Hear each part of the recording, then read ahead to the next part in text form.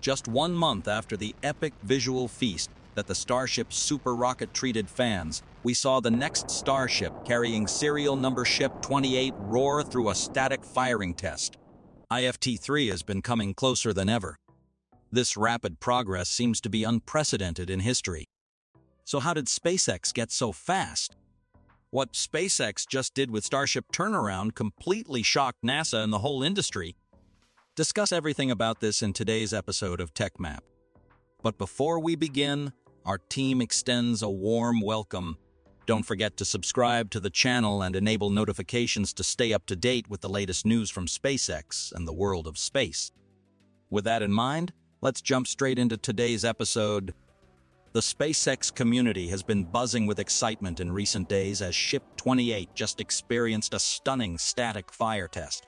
By contrast, Booster 10 is not so lucky. In its static fire test on December 21, some issues occurred before liquid oxygen loading could be completed.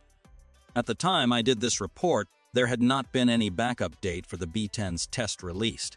Do not worry. At least SpaceX is familiar with problems in Starship's testing, so I'm pretty sure they will fix it quickly and everything later will be smooth.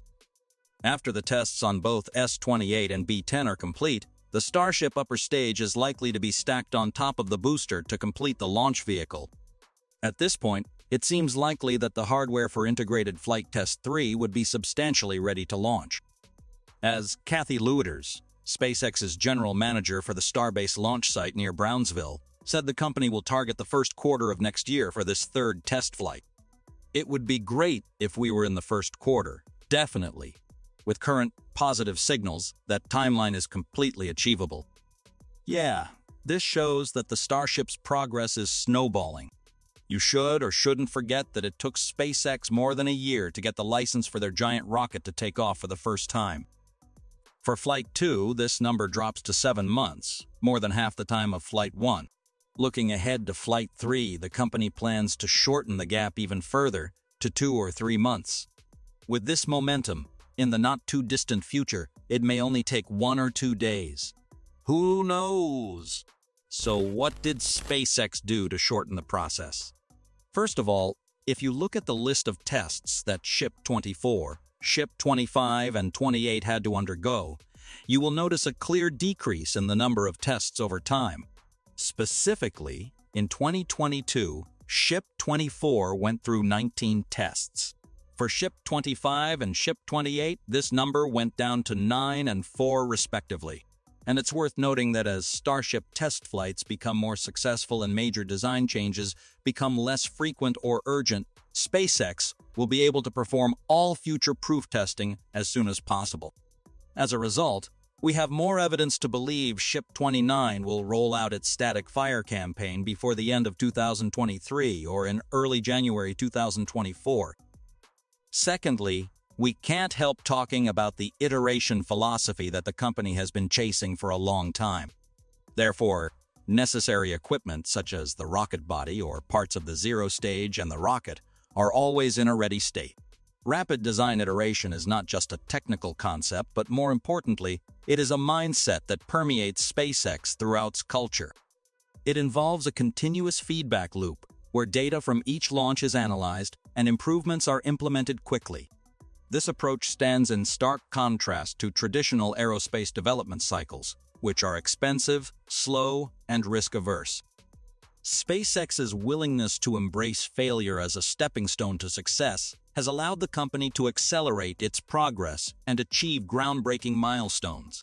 The poster child of the old guard is Boeing's SLS rocket, which will only launch once a year and cost taxpayers $1 billion, and still does not match the performance of the Super Heavy and Starship platforms. Last but not least, it's about the launch pad. It's not an exaggeration to say that the water deluge system saved SpaceX.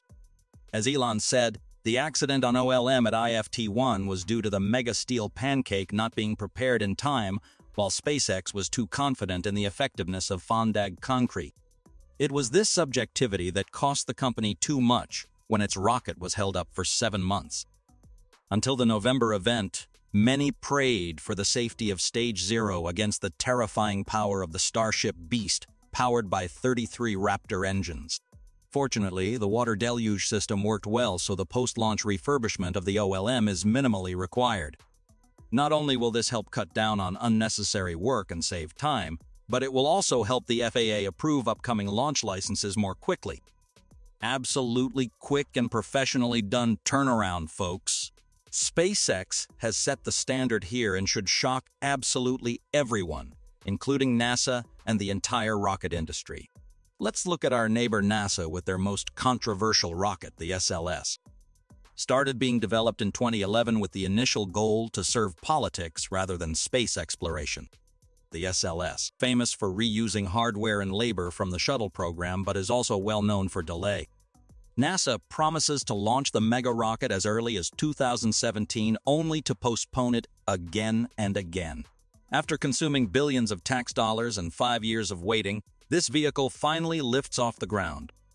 The uncrewed maiden flight of the SLS, the first operational flight of the Orion capsule, happened on 16 November 2022 under NASA's Artemis 1. Under Artemis's official schedule, its upcoming launches will take place in November 2024 and December 2025 respectively, especially in 2025 or Artemis 3. It will accompany Starship HLS in the historic mission bringing humans back to the moon. After over 50 years, it means that SLS's turnaround will take an average of about 1 or 2 years per launch, not mentioned to the unexpected risks leading to the postponement. This makes sense because, unlike Starship, the shuttle-derived vehicle cannot be reusable. Each launch would make a hole in Congress's budget of up to $4.1 billion, an amount of money enough to shock anyone. I know that as I write this, some will comment that SLS is ultimately just a system dominated by politicians. So it wouldn't be fair to pit a Congress launch system against a launch vehicle developed by a private company that doesn't have many constraints. Okay, to some degree, I strongly agree with you. So now let's talk about another private firm, Blue Origin. Best salesman Jeff Bezos seems unsuited for manufacturing rockets because his company, over the past 20 years, has yet to achieve any significant achievements. The New Glenn is still the X factor, whereas the suborbital New Shepard rocket is slightly better. It has marked 24 launches within 8 years, but to get to the 24th, we have to wait more than 15 months. Well, more than 15 months just to prepare for the suborbital mission? Sounds weird. During those 8 years, a more complicated and heavier orbital rocket, Falcon 9, has landed more than 250 times and counting. In February 2023, it broke the record for the shortest time between missions, 5 days, from the same SpaceX launch pad. With that slow progress, I don't think the fact that BO makes its rockets reusable would help reduce costs in this case. One more typical example is NASA's Space Shuttle. This first reusable rocket in the world served NASA from 1981 to 2011, promising to be a game-changer in the United States aerospace by then. Yes, it did. During that time, 5 complete Space Shuttle orbiting vehicles were built and flown on a total of 135 missions, with turnaround times between missions ranging from 10 days to several months. Is it impressive, right? Being inspired by NASA's partially reusable spacecraft system, Elon Musk pushes this legacy further by making a new fully reusable rocket, namely Starship, with the largest capacity and largest size ever built, as well as much more modern than Space Shuttle. Not that enough, SpaceX wants to make the Starship surprisingly cheaply and quickly. With such complexity, can Starship surpass its predecessor and achieve its goal of aircraft fast turnaround times? I think it's possible.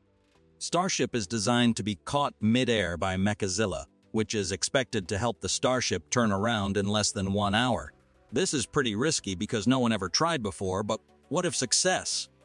Yeah, so cool. Perhaps the limiting factor on how fast it can be launched will be the speed at which you can load cargo into its hold. The Space Shuttle took several months of refurbishment before it could be relaunched, and even then, only the lander was practically reusable. Refurbishing the solid fuel boosters costs more than building new ones. The huge external tank was not reusable. The shuttle's engines needed replacement after just 7 flights, and inspection and repairs to the heat shield took an eternity.